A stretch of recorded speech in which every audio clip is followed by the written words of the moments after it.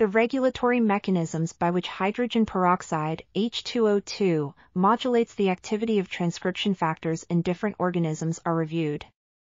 The complexity of these networks increases throughout the phylogenetic tree, with multiple H2O2 sensors and pathways triggering the regulation of transcription factors at several levels. These mechanisms include synthesis, stability, cytoplasm nuclear traffic, DNA binding, and nuclear transactivation. Diverse thiol protein sensors are activated by different concentrations and times of exposure to H2O2, and localized production and removal of H2O2 are controlled by signals.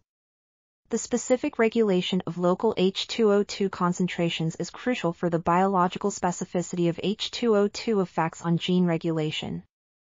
Quantitative data concerning H2O2 reactivity with sensor molecules can be extracted from typical experiments, with rate constants estimated for the reaction of H2O2 with KAP1 and an unknown target that mediates NRF2 protein synthesis. The multitude of H2O2 targets and mechanisms provides an opportunity for highly specific effects on gene regulation that depend on the cell type and signals received from the cellular microenvironment.